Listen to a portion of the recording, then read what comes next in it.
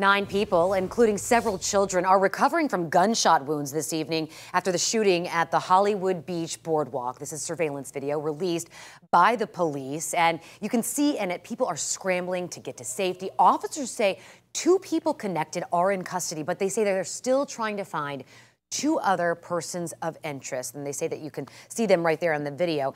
Right here, take a good look at your screen. This is the 2 that they're trying to find. Investigators say the shooting happened after 2 groups got into a fight. You could see parents dragging their kids on the floor, just trying to get behind the wall and take cover.